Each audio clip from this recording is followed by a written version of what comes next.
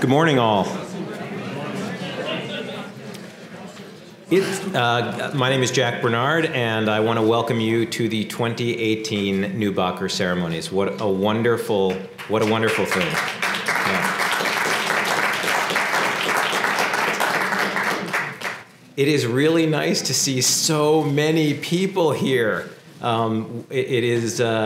I can remember coming to these ceremonies when it really was a smattering of people, and now there is a sea of interesting people, and it's been fun to be here over the last half hour engaging with all kinds of people. We have a very full agenda today, so I'm going to move quickly into that agenda. I want to start by bringing up to the podium somebody who has served the University of Michigan in a critical role as regent for 24 years. Andrea Fisher-Newman has dedicated her time and energy to supporting the University of Michigan. In particular, we are fortunate because Andy, along with many of our other regents, have taken a real interest in diversity and with respect to that diversity, in particular to disability and access for people on our campus. We are really fortunate that our regents actually think these issues are important. For those of you who've been coming year after year, you will notice that we have the presence of regents at our little event here every year for the last decade or so. And we are really, really fortunate to have outstanding public servants like Andrea Fisher-Newman. And would you please come up to the podium and help us commence our ceremony?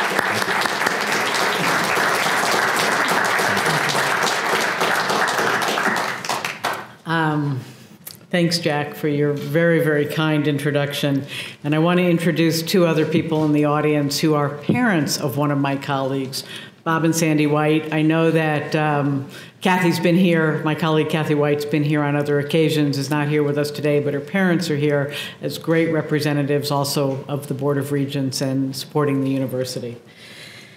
On behalf of the Board of Regents, I am honored to join you for this wonderful and inspiring ceremony. I have been trying to get to the Neubacher Award for years.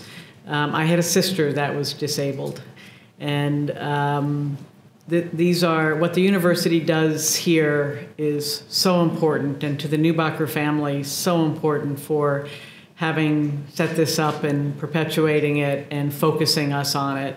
The board really does care about these issues. When we hear of something, we want to fix it immediately. Loretta Thomas, who's here, just told me that the last building that was difficult to maneuver in has finally been at least torn down and a new one's been brought up. But now I'm hearing there may be some other concerns for other types of disabilities on certain buildings. And so I'm hopeful that over time the university will be the single most welcoming place in the country for disabled individuals, for people that need extra help. I also want to thank the members of the Council for Disability Concerns and the many others on campus who work to make the university a welcoming place for all. Ceremonies like this are extremely important. They shine a light on our efforts to create an environment that allows full access to programs, services, and facilities for students, faculty, staff, and guests.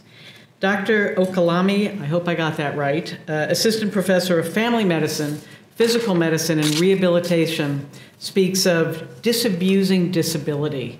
And I hadn't heard that until recently, and I love that term, disabusing disability, which he describes as hoping to demonstrate that being disabled does not mean that one is unable. And that's what we're here to see today. It's amazing. Everybody is able. Everybody participates, and everybody is equal to everybody else. And that's the purpose, and that's why we're here. We need to continue to make sure we educate our students and others about the concerns of those with disabilities and instill confidence in all, no matter the challenges, that they can use their talents to make the world a better place. Today's recipients are truly notable for their leadership and support of people with disabilities. They have greatly enriched our university and our community. And congratulations to each of you. You inspire You inspire me, you inspire us, you inspire all of us with your commitment and accomplishments. You've expanded our awareness of the potential inherent in all people and have made our community a better place. We look forward to your continuing success and, most importantly, to your impact on the world. We're grateful for your dedication and inspiration you provide across our community. Thank you all so much for being here today. Thank you for honoring those we're honoring today and those that we'll honor in the future and those that we've honored in the past. Go Blue.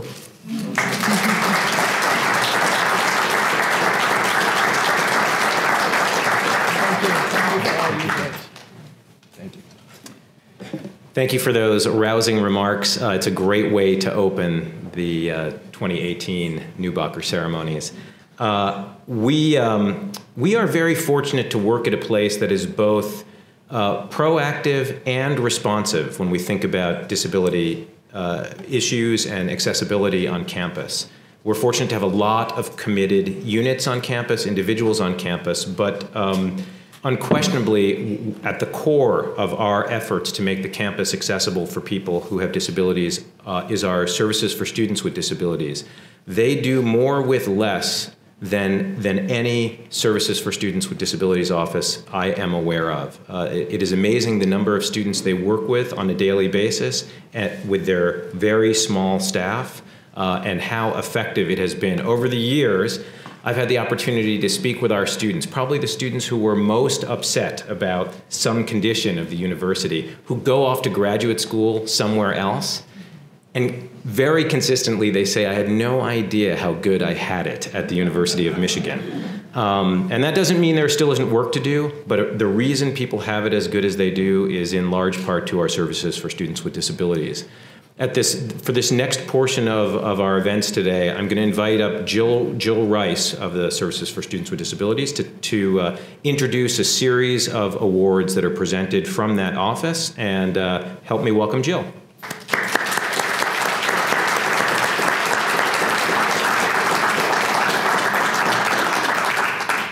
Good morning. As he said, I represent Services with Students with Disabilities, and I believe our last count was 2,400 plus students in our office. So that kind of tells you what we're doing in our office. Oh, Stuart gave you the right number. Sorry about that. So I am here to introduce Herb and Christine Black. They will be doing the presentation of the Burt Black Award.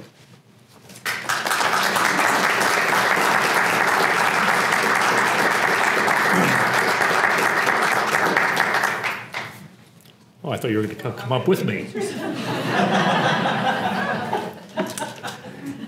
Well, this is indeed an honor for our family, and with Chris here today, to honor our son, Bert.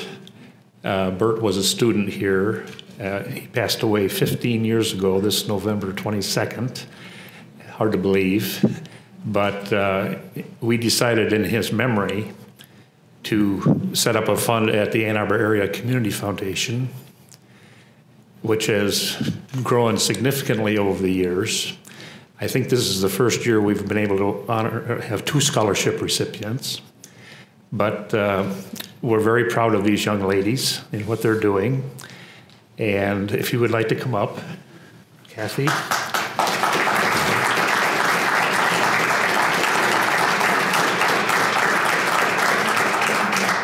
Kathy Rogers, who happens to be from England. I like that accent. But Kathy here, a member of the water polo team. There you go. And Noelle Dunbar. Noelle, congratulations to both of you. A real honor for our family to honor you today. Thank you.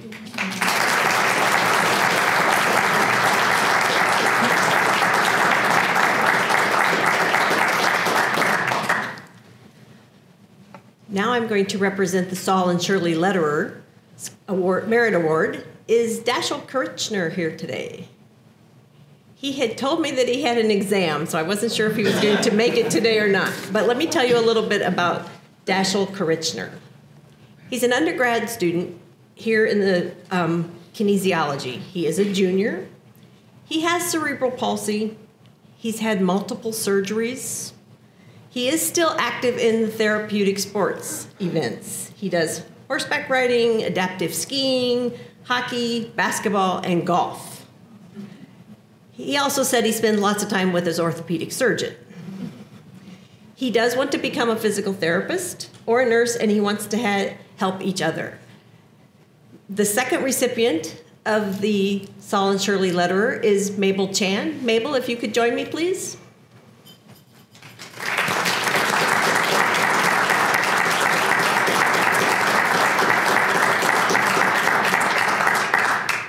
Mabel is a sophomore in computer science. She also has had multiple surgeries as a youth. She worked as an inventory control specialist for a corporate company called Anya Gyms. But she used her computer skills in computer science to work on a system to make their company better in supply and demand and ordering their supplies. She is one of the $1,000 winners for Sol and Shirley Letterer. Now, I am going to have her stand up here and stay up here because she's also the winner of the Wesley Smith Award. As you can see, Mabel has a can-do attitude. She believes that long hours of working on a problem are still worth it in the end. In high school, she was top of her class for math, science, and basketball. She likes to turn her ideas into execution. Congratulations, Mabel, on winning both of these awards.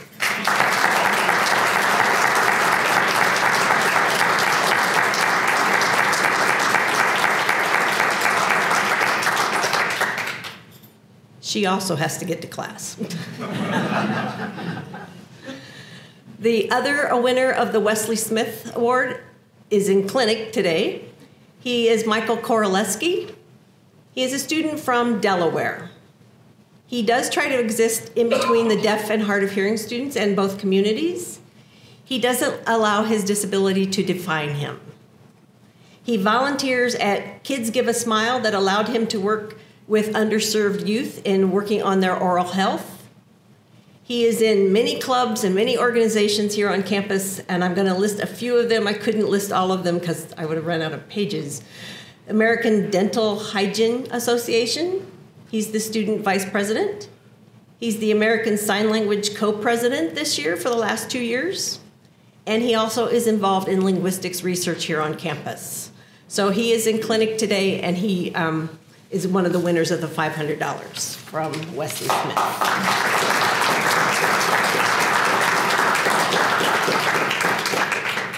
I'm going to introduce my boss, Stuart Siegel. He is our Director of Services with Students with Disabilities. He is here to present the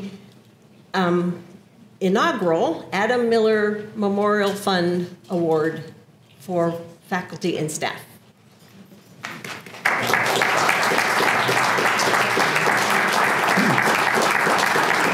Good morning. I thought I was going to present the award, but instead I'm actually going to have a member of SSD Student Advisory Board give the award. And I just want to say a word before I turn it over to him and introduce him. This award came about because for actually 2 years now, the Student Advisory Board has, as a project, wanted to sort of recognize a faculty and staff member who has gone above and beyond sort of the spirit and the letter of the law. And we have never had an award recognizing staff and faculty given by the office, and we wanted to do this. Before I introduce Jeff, I also want to say one thing. Because of the timing of all this, we are actually planning on doing a very nice plaque. We didn't have time to do the plaque, so we do have sort of a nice frame thing, and I want to assure each of the winners that they will be getting a plaque very shortly. That's very nice. So without further ado, I want to introduce Jeff Edelstein, who is part of our Student Advisory Board. And Jeff, I'll turn it over to you. Hi, so I'm joined here by Vicky, who's also on the SSD Student Advisory Board this year. We're both very excited to be part of this inaugural award. There's been a lot of talk about this kind of award, recognizing folks who are particularly strong advocates in the faculty and staff realm around campus, akin to in some ways, the Golden Apple Award. I'll start off with mine. So I'm actually recognizing our staff recipient of the Adam Miller Memorial Faculty and Staff Appreciation Award. And I'll say that this person has so much energy. I've only been here at Michigan for about a year, a little over that time, but in that time I've met so many members of this wonderful community that we have in support of disability culture, disability awareness, and all sorts of aspects of the community from every single part of this campus and beyond. And this person's work often might not be recognized, and it's partially because it's not in maybe the area that folks expect. A lot of folks will think of the academic units, or think of the SSD, or think of even the libraries as where they go for their supports and for advocacy. But this person looks beyond where the student is right now. Not that the other units don't, but they especially have their eye to the future, looking to where students will go, where they will end up, and where they will continue to make Michigan proud. So this person did so much, has done so much in their time here thus far, and I'm excited to see what they continue to do, and are a active and so much energy and excitement around supporting students on our campus with disabilities. And it gives me so much pleasure to present the staff award to Joel Fondaro from the Career Services.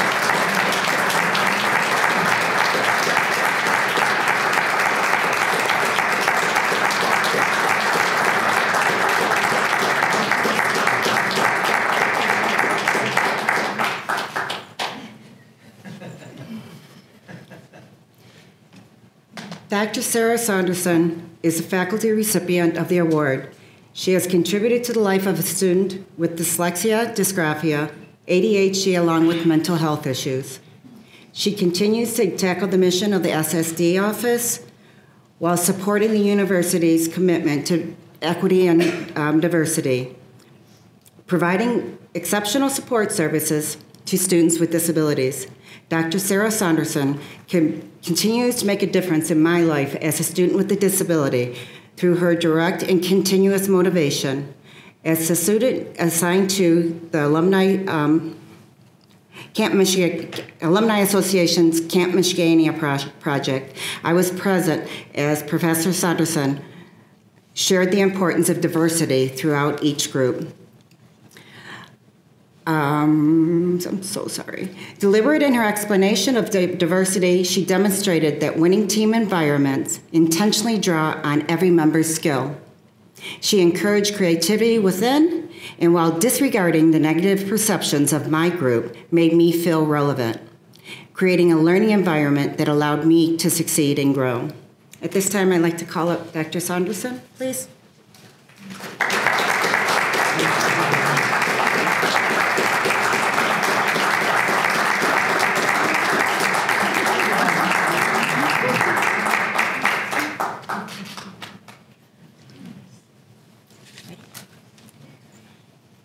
So I don't know what's next. I just got here. I hope everybody's having a great time.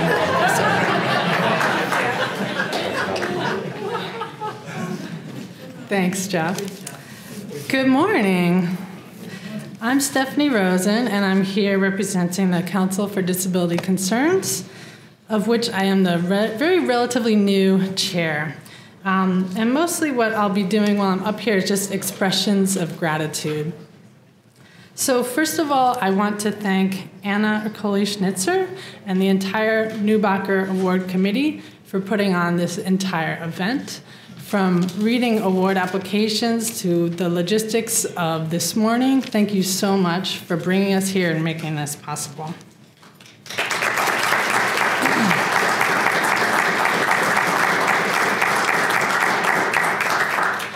I also want to thank the staff here at Rackham for hosting us this morning, and also for giving us a home for our monthly meetings for the Council for Disability Concerns. So special shout outs to Latasha Mitchell and Dennis Williams for that.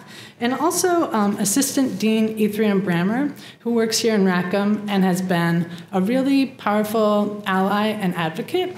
thinking about disability as it affects the experience of graduate students at U of M and how we can work together to better serve graduate students with disabilities. I also want to thank my colleagues at the University of Michigan Press for being here in a table towards the food, if you haven't seen them yet. So they're offering several books, including Diversity Includes Disability, Perspectives on the U of M Council for Disability Concerns. So this is a relatively new book that tells the 35-year history of the council, what this group has done at the university, the changes it has made. And this book is by my beloved colleagues, Anna Schnitzer and Bonnie Dede. So I encourage you to please check it out. It's available for sale or for browsing. And the press is also offering several classics from disability studies that are published by our own press. And a few more. I want to thank Jack Bernard, the longtime chair of the Council for Disability Concerns. I think it was the last 18 years-ish, yeah. For entrusting me with facilitating and leading the council forward now that he has stepped down as active chair. So Jack is really responsible for leading the council to its current place of importance on the campus, while he has also been doing advocacy for access in the realm of the law and his teaching and among university leaders. And of course, I want to thank the Council for Disability Concerns, the group of advocates who meet monthly, who put on this program and the entire month of programs for investing in ability. So I only recently became chair of the council, and it has been a process of kind of keeping us on track and now beginning to see where that track may lead us by taking feedback from today's active members. So I hope to have more to report on what that looks like a year from now, 2 years, 18 years, who knows. But thank you to you, everyone who's here today, members of the community, U of M staff, students, faculty, and leadership for recognizing the importance of the work that's being celebrated today and being here to celebrate it. So I firmly believe that putting disability concerns at the center of our thinking can be really transformative in our own values and the way that we interact with each other and move through the world, and also for the institution. I see this all the time in the library, which is where I work at the university, and in all the areas where my most fierce colleagues, advocates work as well. Of course, we see that in the work of our award recipient today. So I'm going to turn it over to Jack to have a chance to speak before we move into our Neubacher Award presentation. Thank you.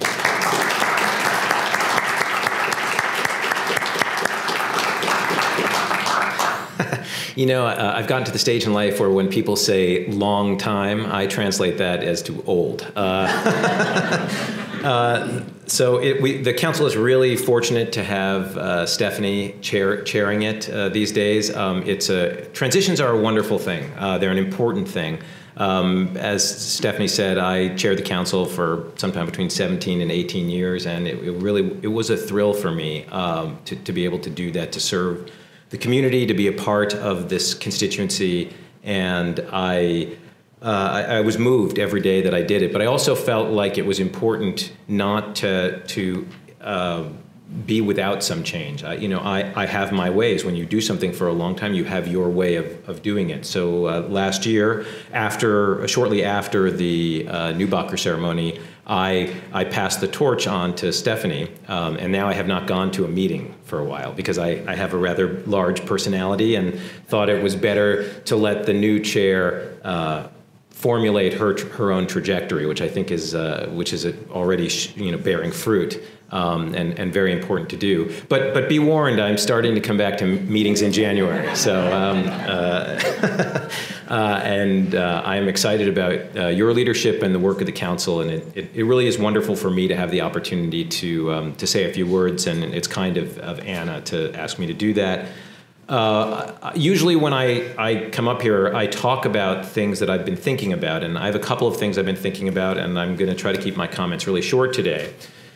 The first thing is I was shocked, just shocked at the vacuum in my life after I stepped down as chair.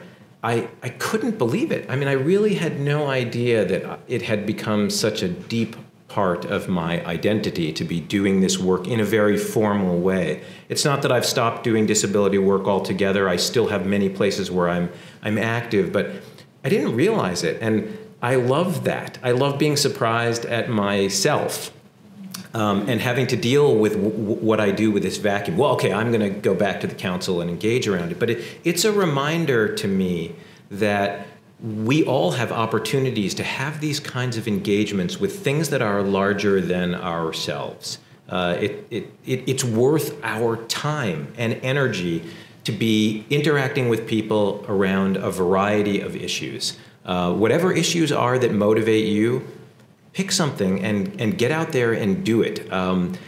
You often don't realize what you have until you've stepped away from it. And I definitely found this to be a part of my own experience. It was actually much more traumatic for me than I realized. But it also gives me the opportunity to reflect on this idea that when we invest ourselves in people and activities, efforts, that we have the opportunity to enable both profound change in the world and change in ourselves.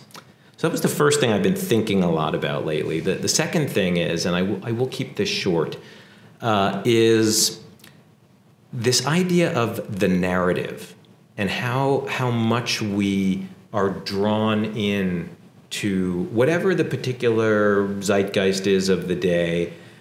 We are pulled into it. There are narratives that appeal to us. There are narratives that motivate change. But even in the face of facts, the narrative can occlude those facts because we just become accustomed to hearing information in a particular way. Sometimes that's not a bad thing, but sometimes it might mean that we aren't paying attention to something. Let me give you an example. The Ruderman Family Foundation completed a study earlier this year, a very substantial study. It's interesting.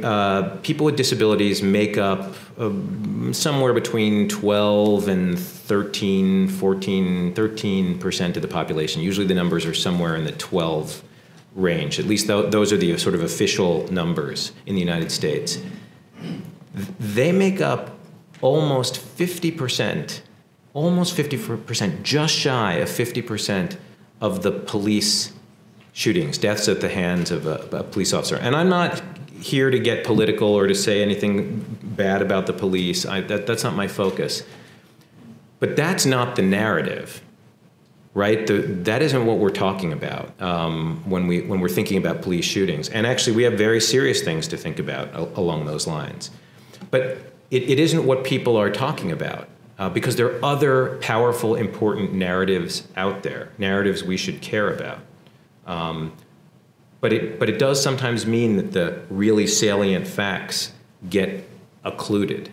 And I think this is a call to us. It's a reminder, at least to me, to be thinking about how important it is to have your hands on the reins of the narrative, to engage around a narrative that appeals to people, to get people to take interest. It's critical that we, when we're doing our disability work, that we shape a narrative that people can relate to and understand. Because there's already a narrative out there about people who have disabilities, and it's not a charitable narrative. It's not an inviting or welcoming narrative. It's a narrative sometimes of sympathy and pity, the larger narrative. It's a narrative of maybe being able to catch something that somebody has, or maybe the narrative that this person might not be able to do what you would expect this person to do because of some limitation. Those are very powerful narratives in our society. And it is up to us, those of us in this room and the people we know, to grab the narrative and reshape it. And we reshape it by getting out there and having people engage around the subject matter.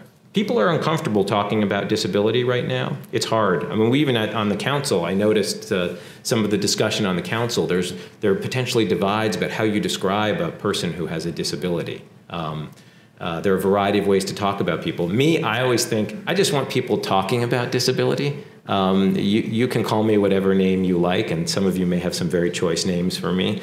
But I want people engaging around disability. And I think this is an opportunity for us, a reminder. It's certainly been a reminder for me to be thinking about how we shape the narrative.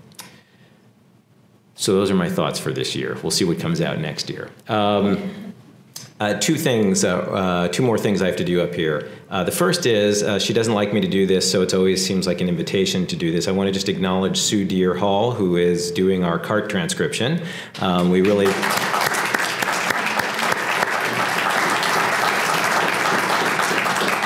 We really appreciate it, and I apologize for being from New York and speaking so quickly. So the second thing I get to do here is I get to introduce the heart of the Council for Disability Concerns, the person who really continues to keep the organization going, the chair. When I was the chair, I was the mouth of the council. We now have a chair who can be the brains of the council. But the real heart of the council is our own Anna Erkley-Schnitzer.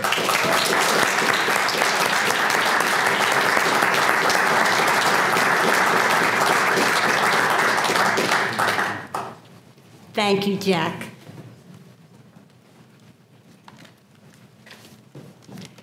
Thank you, Jeremy, for carrying those heavy frames over there. I'm very happy to be here, and I'm happy that you're all here, because I think this is the happiest ceremony. Maybe graduation also equals the happiness on this campus. So I would also like to acknowledge the Neubachers, daughter Margaret, grandson Will. Welcome. We love having you here.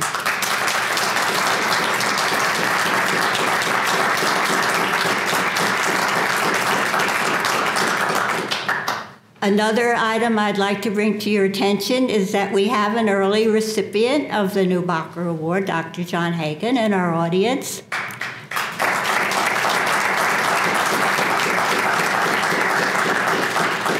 And we also have a former University of Michigan regent, Julia Darlow, and I'm so glad you're here. Julia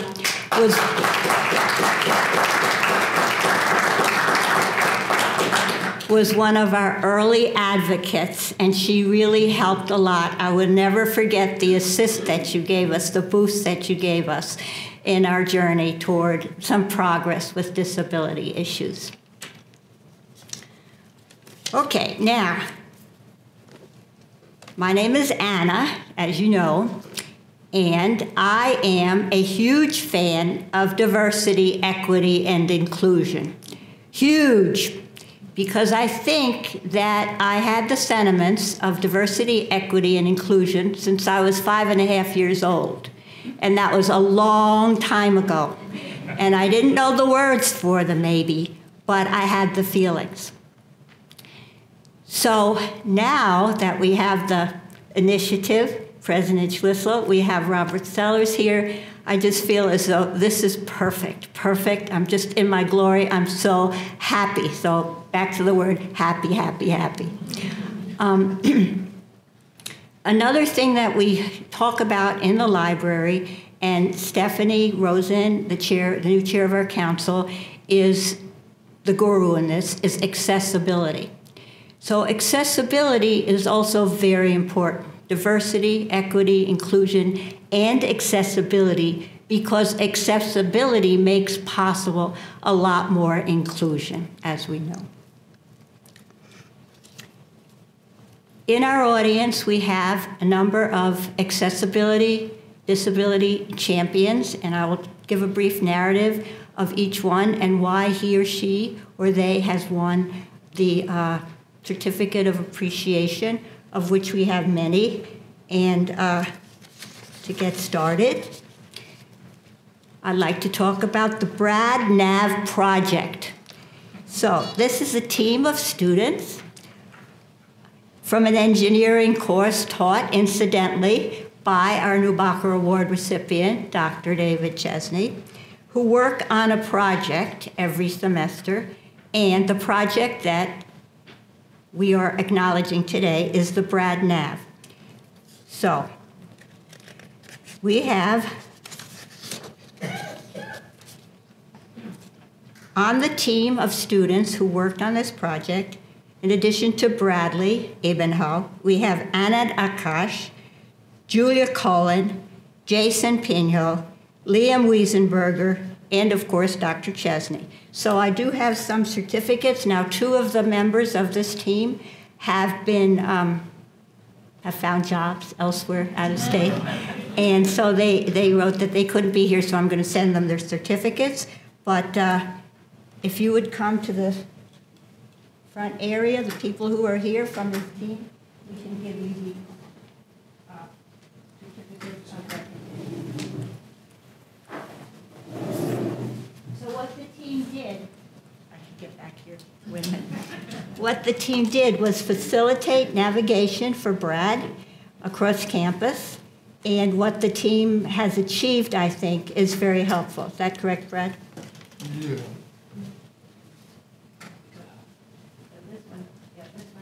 You, but you can pick it up later, okay? Anna, Leon, anybody else here from the Brad Nav team? Well, we have our foremost representative.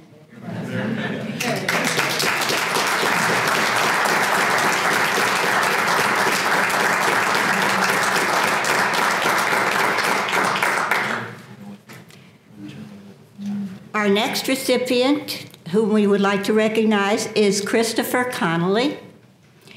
And it's okay, I can walk back, or Jeremy can help me walk back with the certificate.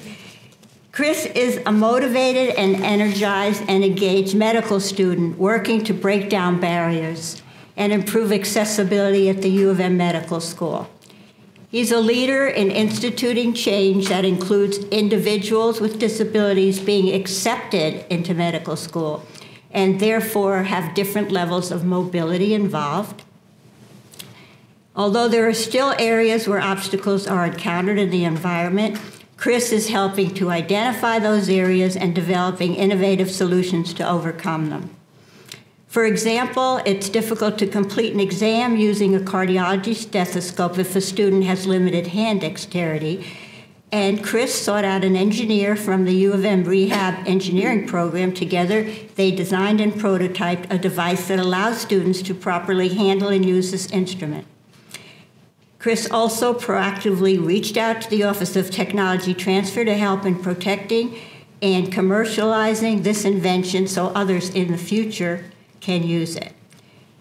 He plans to make it available to medical students and physicians globally by a downloadable file that can be sent to a 3D printer for rapid fabrication. We thank you for your work, Chris, and we know that you're going to continue doing it.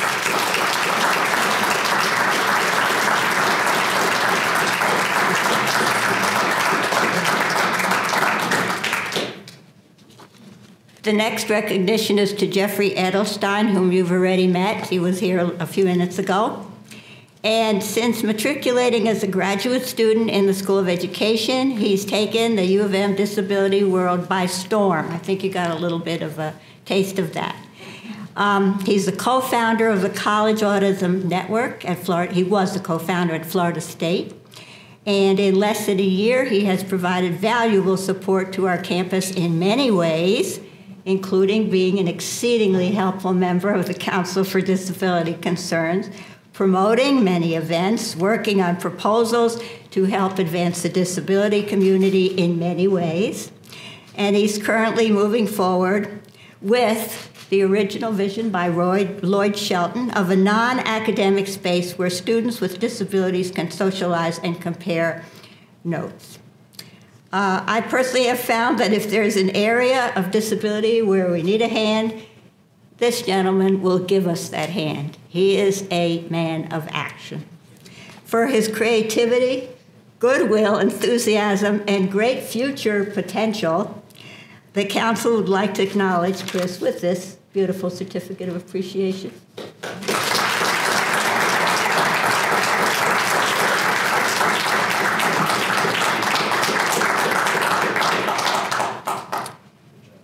The next certificate of appreciation recipient is Daniel Ellman. And Daniel has been instrumental in the development of the new wheelchair basketball game at Mott Children's Hospital. He gives his time, expertise, and love of the sport. And he is a wheelchair user who enjoys life and wants to teach children that they can do anything in a wheelchair that other children can do, only they do it a little differently. And we have seen you and your team at Chrysler at the Army-Navy wheelchair game, and that's a lovely video. I watch it over and over. The children are so cute. They never make the basket, but they're so happy. They did. They love the applause, too. Thank you so much.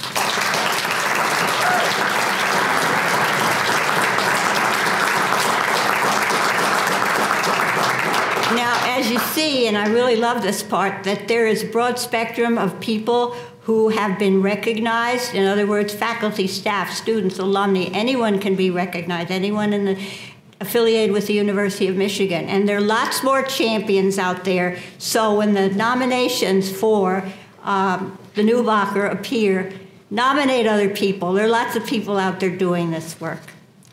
That's just a little plug here. Okay, now we have 3 physicians from Michigan Medicine. Dr. Stephen Gay, Dr. Rajesh Mangrolkar, we know him as Raj, and Dr. Philip Zazov, please come to the front. Dr. Gay, yes.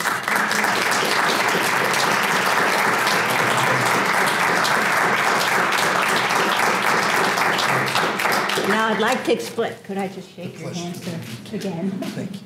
I'd like to explain that this is a huge achievement.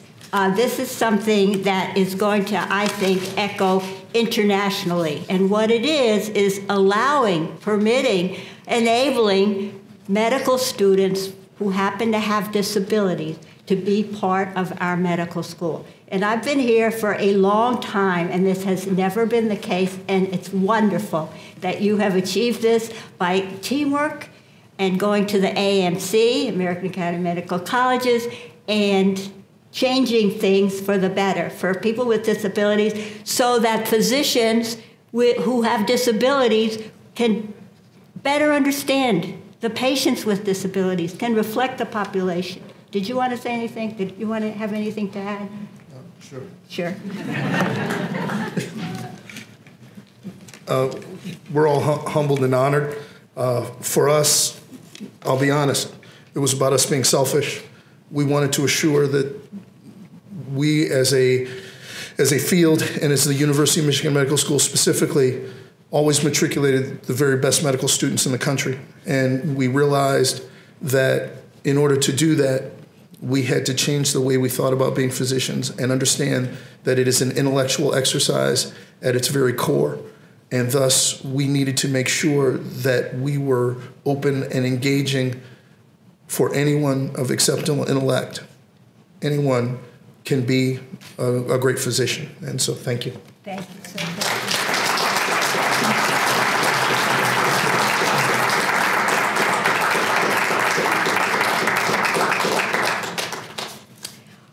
Our next honoree is Shana Katari. And Shana, as her nominator wrote, Shana is an emerging leader in the field of disability research. Her innovative dissertation developed and validated the first scale to measure microaggressions and demonstrated the significant impact these actions have on the mental health of disabled people. Member of the School of Social Work faculty, Shana's growing body of publications examines how disability interacts with identities such as sexual orientation, gender identity, age, and race.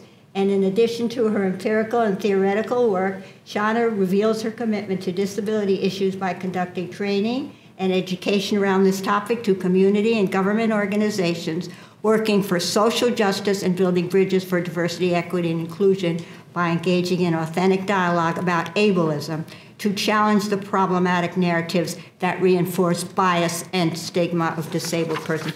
Thank you so much, Shauna.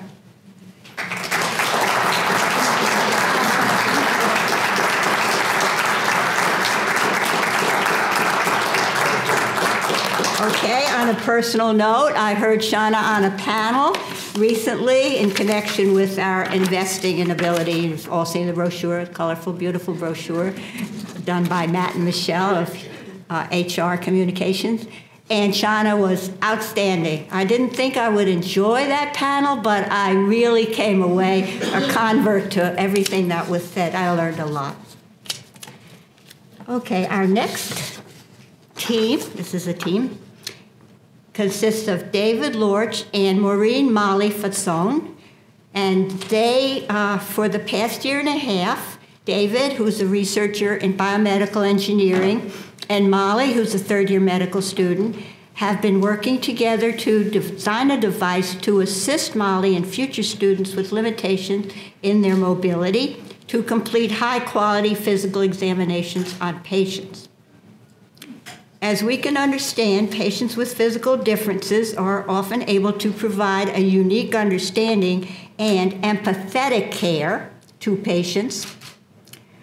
Physicians with physical differences can provide empathetic care to patients, highlighting the importance and need for a more diverse population of healthcare providers and increased open access to facilitating their practice. David and Molly's teamwork is helping to increase accessibility in the medical field by removing barriers to physicians and physicians-to-be.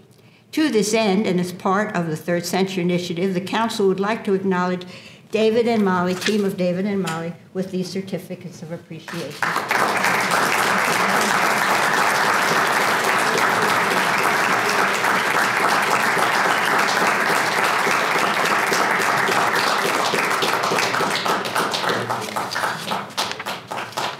Our next recipient, Clarissa Love.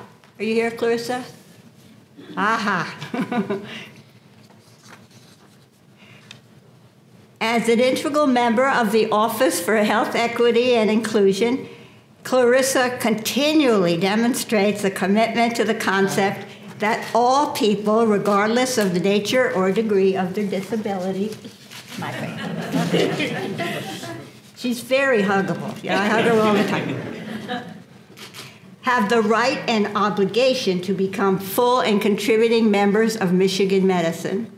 She co-chairs the Disability Resource Group and has been an important leader in promoting the acceptance and awareness of people with disabilities in all aspects of her work. Her enthusiasm for diversity and inclusion and her positive approach to problem solving make her a leader, but she leads with humility and friendliness, drawing out the best efforts of each team and making every individual feel valued. For her exuberant leadership in the area of disability, we are proud to recognize Clarissa with this certificate.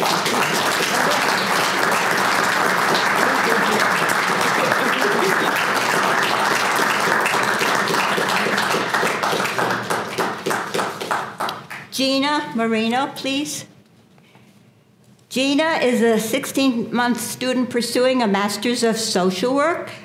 She's studying the interpersonal practice in mental health and management of human services. She has been instrumental in leading her peers to identify challenges and find solutions, recently presented details on the specific needs of individuals in urban communities living with a severe and persistent mental illness by introducing best practice methods. She emphasized a personal and strength-based perspective to service delivery. And Gina was a crucial member to developing the We're People Too, a student-led and facilitated organization dedicated to making space for and encouraging students living with a mental illness. Out of the Shadows was an open forum inviting students to share their stories of resilience. And she's worked with the Community Reentry Program teaching independent living skills to adults with severe and persistent mental illnesses. Gina always hopes to create change and build a sense of community, and she's a proponent of integrated healthcare with a passion for mental health. Thank you for all you do, Gina.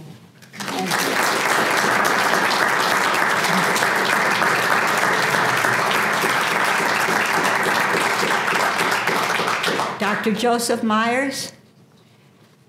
If he's not here, I'll just read a little narrative. As part of the University Health Service, Dr. Myers provides eye care to many members of our own community. However, outside his official job, he has spent most of the last 20 years as the co-founder and leader of the Eye Health Institute, serving Jamaican residents who have no additional vision resources. So he took a trip to Jamaica with 2 optometrists in 1996 and was deeply impacted by the number of people waiting in the heat and humidity to be seen by these doctors and fitted with eyeglasses. So after that, he and some team members instituted the Eye Health Institute with the simple practice of supplying glasses. People can get back to their work, churchgoers can read their Bibles, and they can pursue an active life. So we honor Dr. Joseph Myers, OD, Doctor of Optometry, with a certificate, which I will send him.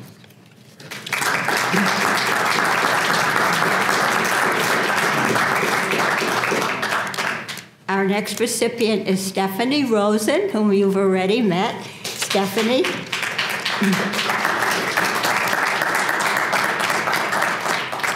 The chair of the council for the past year. But before that, we knew about Stephanie. Stephanie, your name is bandied about in a very positive way because she is the one to provide accessibility services. She is the one to provide instruction on inclusive classrooms to the Center for Research on Learning and Teaching. And she has instituted a new walk-in program housed in the library to assist with anyone who has accessibility issues. She has arranged conferences on a multitude of topics relevant to accessibility and has been a contributor to all aspects of accessibility. We thank you, Stephanie, and we certainly can't leave you out.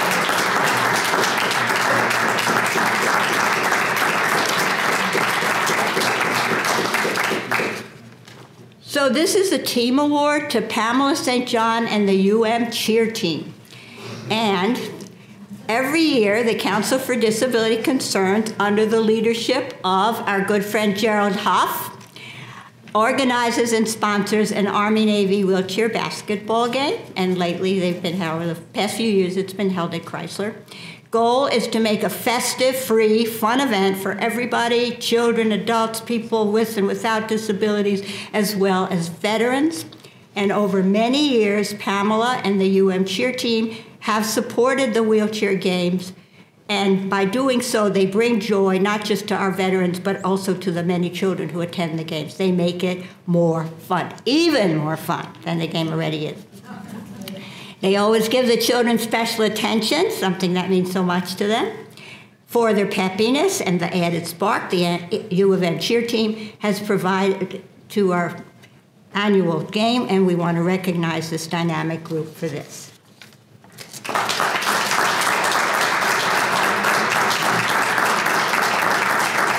We have another team award to U Maze, which is an adaptive sports program conceived and staffed by volunteers within the Department of Physical Medicine and Rehabilitation.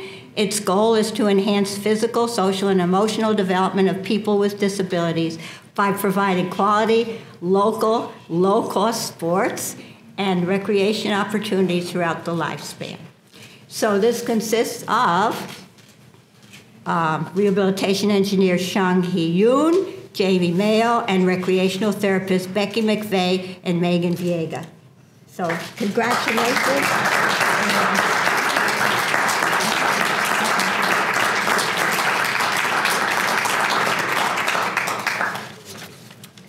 Well, we've come to the end of the alphabet, and Alice Young, Alice Young. Last but not least, not at all. Okay, let me give you a little explanation. Allie is the dining hall assistant manager at Oxford. She hired the first cook in the unit who happens to be completely deaf and does not read lips. So Allie took classes to learn American Sign Language with the goal of communicating with this new employee to provide a successful job experience. Allie and her staff helped translate Culinary Foundations 1, which is a required class for all culinary employees, into American Sign Language. And she's also in the process of having a translator brought in to have the employee become ServSafe certified. All this is required by the Michigan Health Department. She partnered with the Michigan Dining Training Specialists and Support Team to film and closed caption all required training, such as allergen training.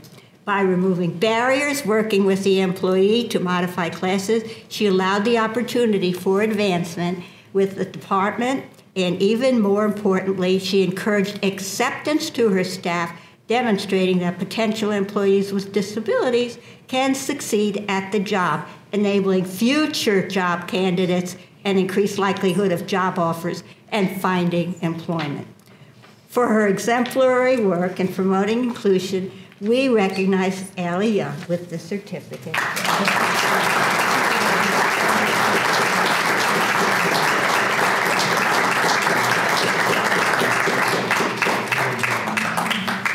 And I think that's all the stories I have today. But don't forget, nominate other people.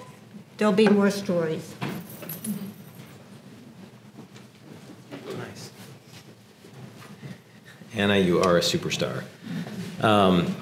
Yeah, we're clearly, as Roy Scheider said in Jaws, going to need a bigger boat because some of our recipients couldn't even make it up here because we're so packed in here, which is not good for the Council for Disability Concerns. So, but thank you, Anna. You just got to hear tales of people's personal and professional contributions, and it is worth thinking that all of the people you've heard about, they contribute to the positive narrative I was talking about, but they also affect the lives of individuals, people. People nominated each one of those people you've heard from today. And actually all of the people who've been up here speaking with you today, even introducing people, have been people who've been deeply invested. And it is really why this is the best event of the year for so many of us. Now we are coming to the featured moment here, where we're going to move into the Neubacher part of the Neubacher ceremony. It is a thrill again to have the Neubachers here, and I see Jim Neubacher looking at me here, and he just reminded me about how young I was when we first met. Only one of us has aged. You look the same. Me, it's not pretty. So right now I'm going to turn the podium over to the person who's going to introduce our Neubacher Award recipient, but I want to just take a short moment to acknowledge Dr. Robert Sellers, who is our Vice Provost for Equity and Inclusion and the university's Chief Diversity Officer. And while I have him sitting here, I'll just point out, in the spirit of the current chair who emphasizes accessibility, DE&I, diversity, equity, and inclusion, which is a huge commitment on the part of the university. If you just adjust those letters and stick an A for accessibility, you get IDEA, and so that's a good one. So it's just worth considering that now that I have you as a captive audience. So I do want to take a moment to just acknowledge how fortunate we are to have someone like Rob Sellers as our Chief Diversity Officer. It is very easy when you are in this kind of a position to be overwhelmed by the amount of need and attention that the community demands. We have lots of constituencies at the university who want to feel welcomed, who want to have an equitable experience, who want to be included. And it is demanding to be the recipient of all of that attention. We really appreciate, those of us who do disability work, and particularly those of us on the council, how much of a commitment you have made from the beginning, from the moment that you took that office, to including disability as part of the diversity initiatives here. I can tell you I've come to Rob several times to ask for assistance, and every time he has moved towards me. He offered more than I came asking for. Which is fantastic. And it's the first time in all the years that I've had at the university that somebody went the extra mile and made it better than what I had even asked for. And so we are so fortunate, and I hope you will help me welcome Rob Sellers to the podium.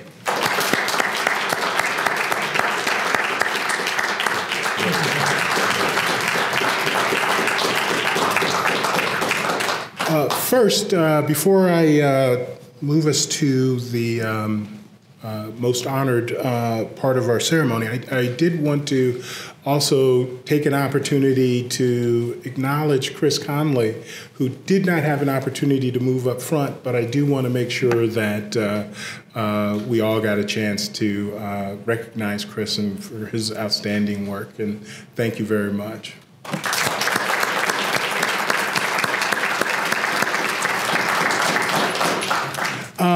I want to thank the council and thank Stephanie and thank Jack and definitely thank Anna for this really wonderful opportunity to participate in today's program. Anna had mentioned at the beginning that she has been a fan of DEI and what the university has done. I can tell you personally, I am a fan of Anna and the council as well, but just know that in many ways, much of the efforts that we have attempted to do in the context of the university's diversity, equity, and inclusion plan have been inspired by the work that has been done historically on this campus on behalf of the disability community. In many ways, when we think about DEI, oftentimes people want to think about it in the context of individuals who have historically not had access, opportunity for inclusion at this university, and much of the effort often gets confused in the notion that the goal is to somehow provide assistance and access and opportunity out of altruism, out of, oh, it's the morally right thing to do. We feel good about helping these individuals who've not had the same opportunities as we had.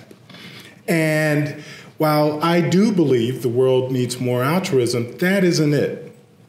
It's actually the work that has been done in this area is very different. It's really recognizing that we all benefit and comes from a place of valuing the perspectives, the experiences, the intellect that can be brought to bear when everybody has an opportunity for this educational experience here at the University of Michigan.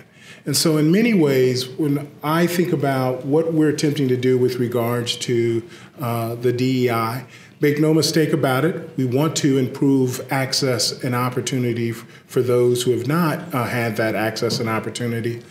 But I believe we must do it if the university is going to live up to its challenge of being leaders and best. Because those individuals who've not had that access and that opportunity, we who have need them more than they need us. So in that spirit, it is my great pleasure to be able to introduce today's recipient of the James T. Neubacher Award. In Dr. David Chesney, he's been a go-to individual on our campus for several years. His name has been well known around campus as the instructor who offers engineering and computer science courses that enable students to help children with disabilities in concrete, life-affirming ways. He chooses a child with a specific cognitive or physical disability and working with his undergraduate students at the beginning of their academic experience and again at the end of their U of M college career. He engages the students for an entire semester with finding ways to make life more enjoyable and actually more easily livable for that child. Medical professionals, typically from the C.S. Mott Children's Hospital, are invited into the course to discuss the particular disability. Sometimes a family member with a personal experience with a disability becomes involved and is integral to the class, thereby providing a human face and a human experience to the work that is being done. Each student proposes some app or game to help these individuals who are differently abled. Then groups of students form around the very strongest ideas. Students work to design, build, and test the apps during the semester. If the idea has wings or wheels at the end of the semester, then the amazing resources that we have here at the University of Michigan often help to turn these ideas, these software ideas, into actual commerciable products. Leading companies like Microsoft, Intel, Apple, and Google often become involved in the class, providing the students with what they consider to be really cool tools to play with.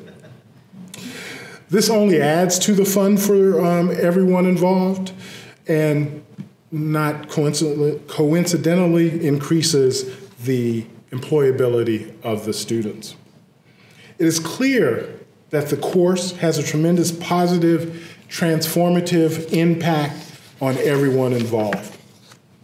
One of Dr. Chesney's student nominators wrote that the course has greatly increased his awareness of some of the struggles that others deal with every day, and that he has benefited by learning how one can design things with a disabled individual in mind so that everyone can use it.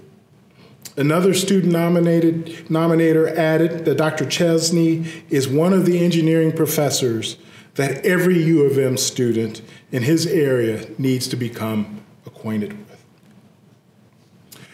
When Dr. Chesney says that he's a woodworker and that he teaches his students to simply build furniture, what he's really saying is that with this furniture or apps or projects or games, he is teaching his students to build a better future for someone else, someone with a disability.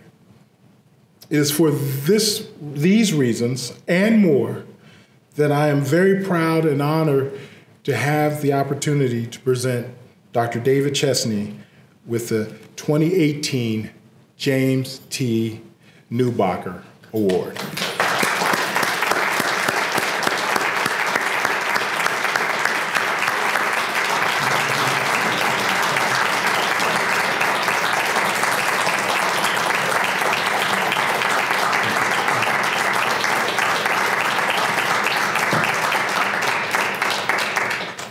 Thank you so much. And now I am in the position of being a computer science professor who needs to get the slides working again. So give me a second here.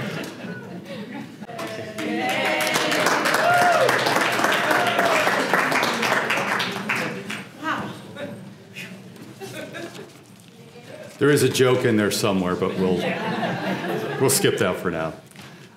First off, I wanted to say thank you very much to the committee, to Anna and the rest of the committee. I wanted to say thank you to the Neubacher family for making this possible. And then I also wanted to say thank you to Brad, Brad and the Brad Nav team. It's interesting to me that just Brad, your dedication, your devotion, your patience, and your sense of humor has been so meaningful to the class and the students that are involved in the class. So I appreciate, they deeply appreciate everything that you've contributed to the class, and so this presentation's for you. I want to introduce you to a friend first. Hopefully, by the way, hopefully the title, before it disappeared, hopefully the title got you interested. So with that, I want to go through each of these. The first 3 slides cover each of these very important topics: wetland waterfowl, marine mammals, and the equation of life. So first off, let's talk about wetland waterfowl. This is a sandhill crane that lives at Howell Nature Center. And the sandhill crane's name is Fraser. I'll give you a minute on that one. Fraser the crane. All right, and now Fraser the crane was actually rescued. If you look to the right in the picture on Fraser's beak, let's see, right in here. Fraser has the equivalent of a aviary cleft palate. And Fraser was found as a little chick in the parking lot of a local Meijer in Brighton, Michigan. And Fraser, how sandhill cranes typically eat is they use their beaks and they poke through the lawn and they'll pull worms or bugs out of the lawn, and that's how they eat. Now, Fraser can't do that because of the shape of his beak, so he was basically wandering around the parking lot as a chick, eating the worms that were in the puddles around the parking lot. So he was rescued, he was taken to Howell Nature Center to live the rest of his life at Howell Nature Center. And like a good Seinfeld episode, it all comes together in the end. And we will talk again about Fraser the crane a little bit later. The next slide that I have, now that we've got this introduction to wetland waterfowl, I want to talk a little bit about marine mammals. Now, this right here, this is a slide that describes the difference between porpoises and dolphins. And if you look at this, you can see that porpoises, they're a little more rounded. They have a rounder dorsal fin, they have rounder teeth, they have rounder noses. Now we probably, at least my generation, which I see a lot of age peers in the group, probably relates to dolphins a little bit more because of the TV series Flipper when we were kids, right? But I want you to pay particular attention of how to tell the difference between dolphins and porpoises. Okay, so porpoises, rounder teeth, rounder fins, rounder noses. All right, so we've covered wetland waterfowl, we've covered marine mammals. I want to move on now to the equation of life. We're going through this pretty quick. You might think that there's only going to be 3 slides, but there's going to be significantly more than 3 slides. So let's move on to the equation of life. And because I like bad puns and graphic puzzles, I want to give you a minute or two to digest this puzzle. So take a look at it.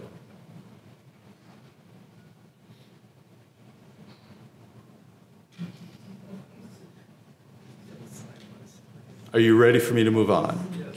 All right. So the next slide will give you the word clue. And the word clue is this, is that purpose. See what I did there? Yeah. All right. So you got that part, all right? So purpose equals having this plan, embracing chance, and having some kind of underlying principle. Okay, so the principle was Principal Skinner from The Simpsons. All right, so let's go back. And actually, I was asked for a summary slide of my presentation. And the summary slide for my presentation is this slide right here. So this is the summary slide. So this is the thing for those of you who are graphic thinkers, okay? And now, what I realize is that you cannot propose an equation for life without having significant backup data. And so what I need to do now is I need to come up with some backup data to back this up, okay? And the backup that I have on this, the first case in point is Forrest Gump. And if you think about this, that really what made the story of Forrest Gump interesting, we had Lieutenant Dan. And one of the most meaningful scenes from that movie to me was when Lieutenant Dan drags Forrest Gump off of the gurney and drags him down to the floor. And he says, "Why did you save me? I was supposed to die in warfare. My father died, my grandfather died, my great-grandfather died. You saved me. You ruined the plan. You broke the plan, right? So there was this plan, and Lieutenant Dan represented the plan. And then there was Forrest's mother. And what is one of the most famous lines from the movie? Life is like a box of chocolates. You never know what you're going to get. All right? So then there's this random chance, this possibility in there that everything is random. And the underlying principle was his love of Jenny, right? That Jenny was always there and Jenny was always a significant part of it. The underlying principle, the thing that kept him going, was Jenny. We need more data. So I was reading earlier about James Neubacher. And James Neubacher, he worked at the Michigan Daily. He worked here at school. He went to work at the Detroit Free Press. While he was working at the Detroit Free Press, he started covering national stories. From covering national stories, he started covering the Canadian beat. So he was covering the beat in Canada. In 1979, he was diagnosed with multiple sclerosis. All right. He returned to Detroit and he started writing articles known as Disabled in Detroit. And these at first had local prominence and then they gained this national prominence. So they became very well known across the country. He had national readership. He fought very, very hard for equal rights and opportunities, accessibility to transportation, to facilities, to education. Okay, he was the man. And the motto of this award, and I don't know, for those of you who are familiar or perhaps not familiar, the motto of this award, which is perhaps the best motto for any award on this planet, is raise a little awareness, raise a little hell. Okay? So this equation, it applies to James Neubacher, okay? That the plan was journalism. The random event, the chance event, was him having multiple sclerosis, all right? It was a chance event. We won't say that was a blessing, but that chance event is what brought us all together here today, okay? And he raised a little awareness, he raised a little hell. Some other data points that I want to bring up. We need more data, so I'll continue with the data. I'll skip that one. Me playing, and I don't know how relevant this is, but me playing, during the summer I try to sail as much as possible. From sailing for about 30 years now, I have a reasonable set of skills. Okay, so my plan is to use these skills. The reality is the wind's going to be blowing from different directions, and I never know where I'm going. Okay, so my wife will ask me, where are you going to go sailing today? I'll say, I don't know. Okay, so the randomness is just where I'm going. And then the underlying principle is be safe, have fun. So that's Dave working, or I'm sorry, that's Dave playing. Dave working goes like this, okay? The plan for me is what the registrar says the plan is, okay? In fact, I looked up the academic calendar, and the academic calendar is set through winter semester 2020. So to a very large degree, I know exactly what my calendar is going to look like on a weekly basis through May 1st of 2020. I have a very real idea of what that's going on. The randomness in my life are the wonderful individuals that I get to work with, the clients that I get to work with, and the cool technology that I get to play with. Okay? I've always been a bright, shiny object person. So having this new wonderful technology to work with, it makes work interesting. And then the underlying principle is do good and do well. And I want to take, on this slide in particular, because I think that's what this presentation is about, is the type of work that I'm privileged to do here at the University of Michigan. So I want to dig a little bit deeper into each of these slides. First off, the courses that I teach. And this is the predictable part of my life. I know what classes I'm going to be teaching each semester. I know the days of the weeks that they're going to be offered. Okay, I know the times of the day. I'm teaching a class this semester. I'm teaching two classes. One of them is Engine 100, Gaming for the Greater Good. We build computer games typically it's been for kids on the autism spectrum. The past couple semesters we've worked with building computer games for children who are visually impaired. And I want to bring your attention to this. This is a first semester freshman game. And so students are building computer games here in probably a half to 2/3 of the class have never programmed before in their lives. So they come to the University of Michigan, they have this introductory class, and they're learning how to build computer games for somebody who's visually impaired or somebody on the autism spectrum. That's the hook. Okay, so we bring them in. And then the other class that I'm teaching, and I see a couple of my students here, thank you for coming, from EECS 495, is the senior level capstone course. It's software for accessibility. And this class is always different, except I know it's going to be offered on Monday and Wednesday, and this semester it's from noon till 1:30. So it's that's part of the plan. And then this class has become popular enough that we have 2 different sections of it that will be offered during winter semester. Okay, so the plan is the registrar tells me what my schedule is. I know what my classes are going to be. That's part of the plan. The randomness now, the roll of the dice, is that I never know who my client or customer is going to be in the class. We have people who are involved in the class actively on an ongoing basis, who are the people who come in and say, this is the software, this is the product that we need, this is what we'd like you to develop. It started with a young lady named Grace, probably close to a decade ago, who was involved in the class. She was a young lady, 5th grader, nonverbal, cerebral palsy, in a motorized wheelchair, who came into the classroom and demanded the attention of these hardened senior level students who are ready to go out into corporate America. And she comes into the class and everybody just stops. And I thought, this is a beautiful thing. Grace is going to teach these students more than I ever could in the course of a semester. So that's kind of when the magic began. And Brad, I want you to notice on this slide that cleverly, your name is in both blue and red letters. So Brad, frankly, was part of the randomness of my class, that he was, hey, you should talk to Brad. And so I talked with Brad and met Brad, and Brad was involved the first semester, and then Brad was involved the second semester, and now it's been 3 years. 3 years every semester. So Brad is in transition from being part of the randomness of this class to Brad is being involved in the class on a regular basis. So at some point, Brad, you're going to be all red on this slide, so I hope that's okay.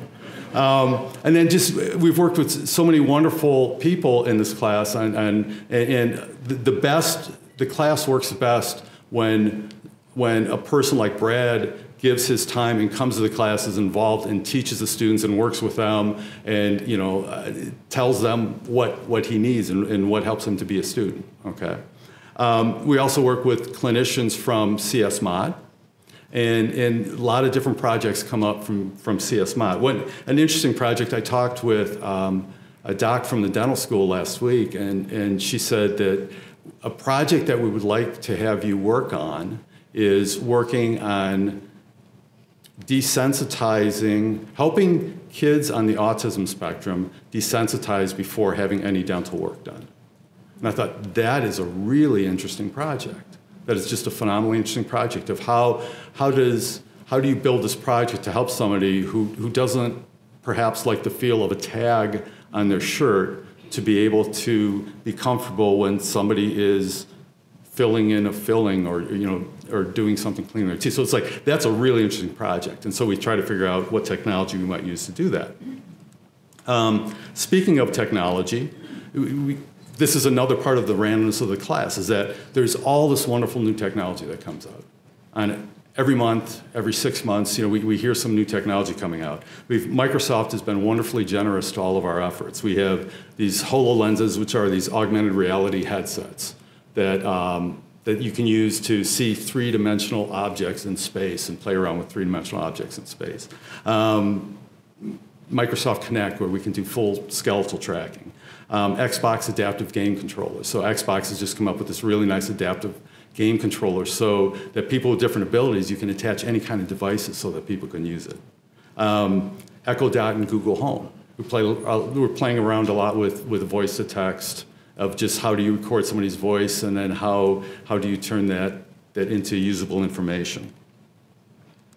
So in brief, how my classes go is there's a client. First day of the semester is that All of the people who are interested in being involved in the class will come in and talk to our students so that they get an idea of what the projects are. Second day of the class, I bring in one of those coffee carts full of the bright, shiny objects. And I say, and this is your toy box. Okay, what are you going to do this semester? So the underlying principle in our class is let us do good and let us do well. All right, so the students, I know they're going to do well. They're graduating from the University of Michigan with computer science degrees. They're going to work at leading companies, or they're starting their own companies, or they're going to startups, and they're going to do well. Doing good is a whole other level of motivating them to do the right things while here at the University of Michigan. So once again, the key slide. All right, the equation of life is purpose equals having some kind of plan, embracing serendipity, embracing chance, and then having some kind of underlying principle. Let me rewind a little bit now to the beginning. Let me talk about Fraser the crane a little bit. Now, Fraser the crane, as I mentioned, lives at Howell Nature Center. On occasion, there will be other baby sandhill cranes found in different places around Brighton where we live, and there'll be, the mom or dad will unfortunately have been hit by a car or eaten by a coyote or something like that. So these chicks will get rescued and will be taken to the Howell Nature Center. All right, and they have tried putting these baby chicks with other mama sandhill cranes, and the mama sandhill cranes will intentionally starve the babies that aren't theirs. All right, so that their own babies have more food and can survive. Okay, so that didn't work. All right, so then what they did is they tried sending adults in to feed the babies, but then what happens is the sandhill cranes think that the adults are their parents and will start bonding with the parents and think that they're little human birds instead. So then they sent adults in with hooded sweatshirts, and they had them tie up their hooded sweatshirt so that when they went in and fed the baby chicks, and the baby chicks would think that, wouldn't imprint on the adult, which to me is just a delightful image. It's just something that I'd like to see. So clearly you know where this is going now. They found out that Fraser the crane is absolutely the perfect surrogate parent, surrogate father for these baby cranes. All right, so they put the baby cranes in with Fraser. Fraser teaches them how to be these wonderful adult cranes.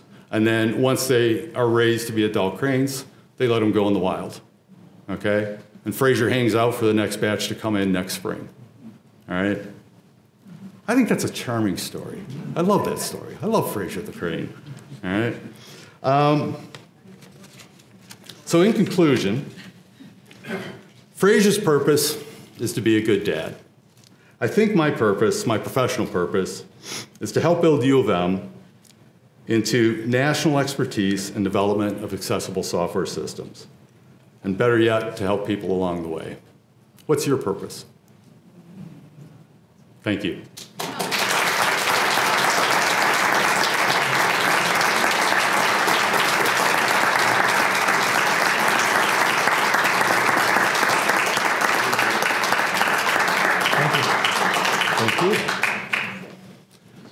Is there questions and answers, or is there? We can do that if you want to. We can certainly open it up for some question and answer. I think that's a great idea.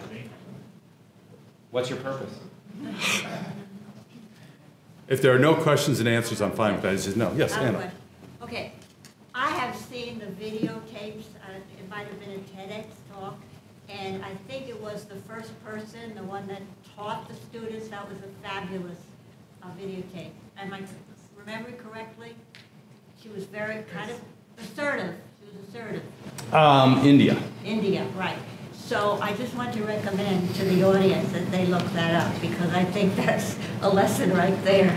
Yeah, I will gladly. The question is about different people who have inspired the class and inspired my students. And there was a young lady that we worked with a couple years ago named India who is visually impaired. And all of my students, I'm a little bit old school. My students refer to me as Dr. Chesney. And India, who was a high school sophomore at the time, she comes into my office the first time that I ever met her, and she says, "Now, Dave, this is what I want you to do for me." And I was smitten. It's like, I will do whatever you want me to do. We will get it done, all right? And that was just the way Indy approached life, and that's the way she approached it in the classroom, too. And it's like, man, she demanded respect, and my students gave it to her right off the bat. And I'll send you, if you're at all interested, access or a link to that website. There's a lot of great stories from a lot of interesting people that we've worked with over time. Yes, Toby. Do you have any examples of the type of technology that has worked for a certain of these students and making their life better? So I can tell technology that has worked that we've had a lot of success with are tablets.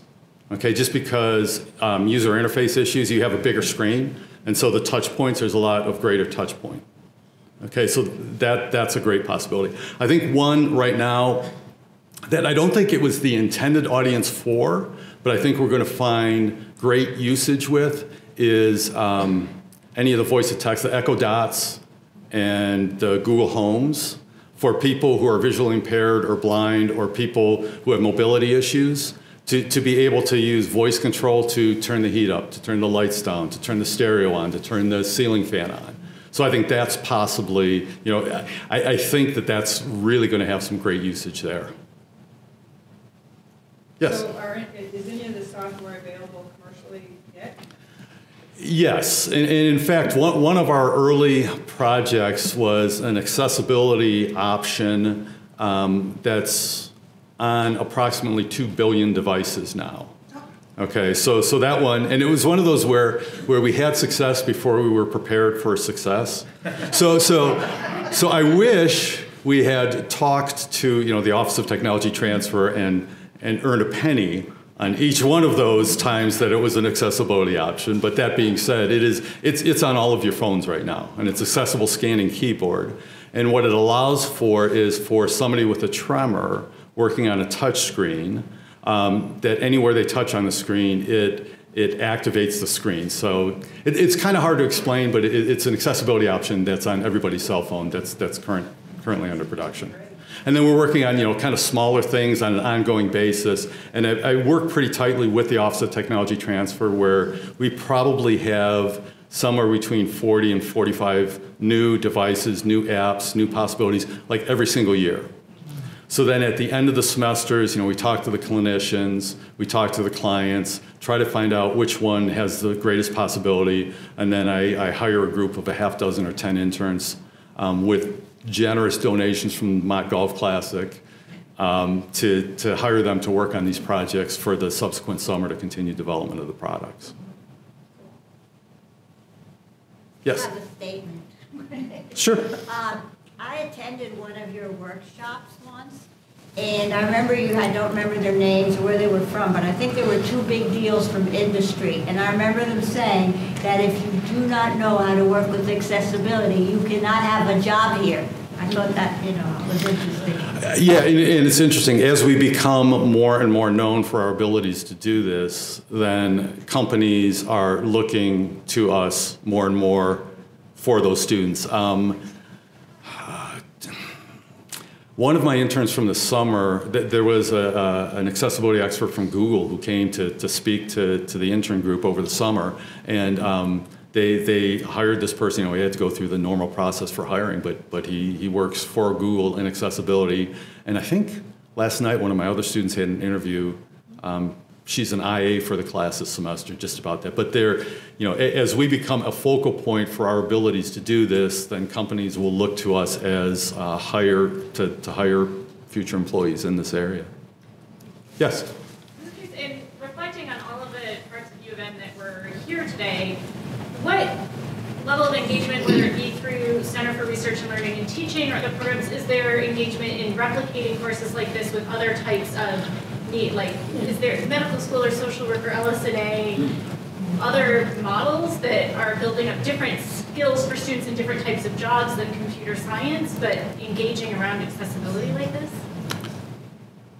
I don't know. That's a bottom line. Is that yes? Yeah. Building up this expertise and then figuring out a way of doing it. That this is a somewhat related response, but I'm working on a multidisciplinary design project next semester, and this is going to have folks from the School of Theater involved in it. It's going to have the athletic department involved in it. It's going to have clinicians and patients at Mott Children's Hospital. And this project, and this is one of those, this is the new bright shiny thing, is that we're going to be using mixed reality headsets for kids at Mott Children's Hospital who are in long-term care at Mott Children's Hospital to participate in athletic events through virtual reality headsets that are going on down on the athletic campus. You know, so that's one of those where that's really pushing new technology and trying to figure out whether we put GoPros on the trombone slides during the halftime show. Yeah, I mean, it's you know, all the technology, and this is where we need a lot of help outside of our department. We can figure out, well, some of us can figure out how to turn computers on and stuff. And some of us have difficulty with that still. But hopefully, you know, that's kind of this cross-campus multidisciplinary approach to trying to solve this problem. That being said, I don't know of, you know, kind of individual initiatives within different departments. Yes? I think what you're doing is absolutely incredible. Oh, thank you. What caused you to get interested in this? Multiple random events. You know, I mean, really, the random chances of things. Years ago, I went on a tour of our local public school system with a woman who was responsible for adaptive and assistive technology within our local school system. And, you know, I saw some of the devices. In fact, one of the devices that particularly stands out, there was a child who was in an accident and who became a quadriplegic as a result of that accident. And this was probably, you know, 12, 13 years ago, and had how we interfaced with the computer was there was a camera pointed at a dot on his forehead. He had a little bit of neck motion, and then he had a sipper puffer. And so, you know, left mouse, right mouse. And that was pretty interesting. So that was one of the catalysts. I met with a gentleman, Joe Kriza, who was here. I don't know if he still is, through the Mott Golf Classic. It was, and this is, you know, in the random events.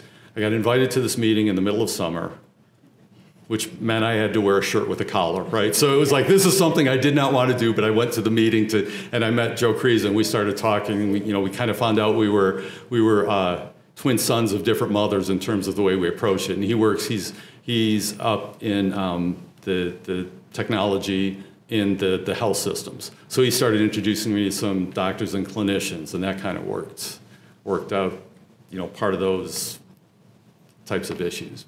When I was in one final story, when I was a senior in college, and I distinctly remember this project, and I didn't even relate this as being related to this question, so this is getting pretty deep, but when I was I think a senior in college, I was asked to, while working at GM, there was a really, really good engineer, and he developed colon cancer.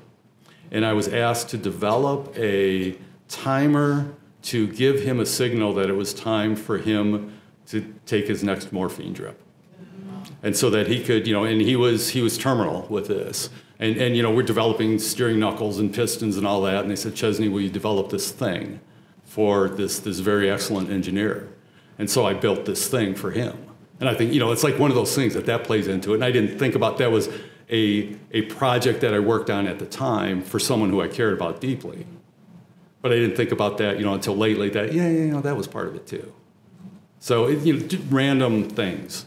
Meeting Grace, you know, the young lady. There's a really charming story about meeting Grace. You know, the first time I met her, I was introduced by some clinicians of physical medicine and rehabilitation, and you know, got a phone call. You need to come down and meet Grace. So I came down and met Grace. You know, talked with her, and it's like, yeah, she's wonderful. You know, Brad being involved in the classroom. So what it really means is that you really care about people. Okay. I would like to believe so. Yes. I really applaud your cross-campus efforts, and I think there's so much opportunity. I worked in kinesiology, I worked in SI. I think what you're doing in engineering is great, and I think integrating athletics is great. I think there's so much opportunity for cross-campus efforts. I personally have epilepsy, and I developed it late stage, and I worked at Ford, and I think integrating different corporations is great, and I think that they would definitely jump on board in doing that. So I do applaud that. I think we can bring in more schools, and I think that would be fantastic to do so, and I think that's great. I would love to build up any relationships. I'm originally a mechanical engineer, but then have background in computer science, and I teach in the computer science department. And I'm of the opinion that there are no interesting single discipline problems, right? That all interesting problems cross disciplines, and it's like, we'll bring in a little bit of this and a little bit of that and a little bit of this. And it's like, oh, now this becomes interesting. So the idea of bringing in and working across campus, the privilege of working with clinicians at Mott Children's Hospital has just been phenomenal. And just as an insider tip too, is that if anybody has pediatric before their title, they are absolutely wonderful to work with. To a person. It's one of those things where anybody who has pediatric in their name, it's like, okay, yeah, I'll work with you. So I would agree with that. My sister's a pediatrician. There you go. There was another hand up, or no? Yes. Work. And I also think staff could benefit a lot from the projects that you've done that work here in our America. So I was wondering if you've ever considered doing a project for a staff or I am all ears. I mean, it's typically I'm inspired and motivated by clients who come from Mott Children's Hospital, but I listen broadly. As long as I have veto power, I'm willing to listen. A funny side story. Can I tell you a funny side story? Is I had so someone said, I need to talk with you about a project, and I said, please stop by. And they said, I can't tell you what the idea is over the phone.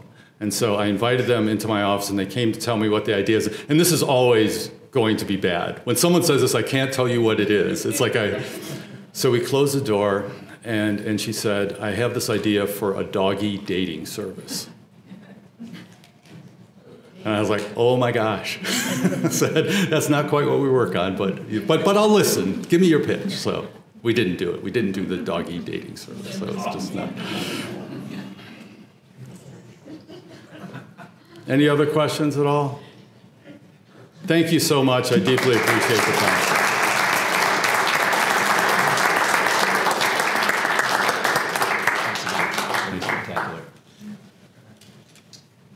Yeah, if only those video games for the visually impaired were around when I was a kid.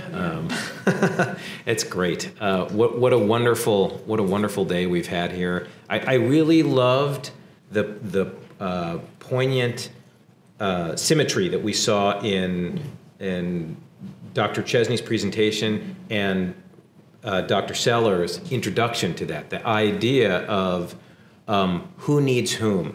Who benefits from whom? And it turns out we do all benefit from each other. And it is really nice to see a model and a narrative in our presence today, where we can look to see faculty members like Dr. Chesney at the university really inspiring the next generation of people who are going to be designing for our world.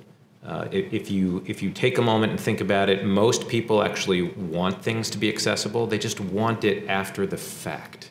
And so any opportunity we have to inspire people to think about making devices, technology accessible from the start so that everybody gets to participate early on, it is really a wonderful thing. Well, I'm exhilarated having been here today, as I hope all of you are, and saddened that we bring it to a close once again. But we will be back next year for the next set of Neubacher Awards. Please join me in thanking Anna Schnitzer and the Neubacher Award Committee.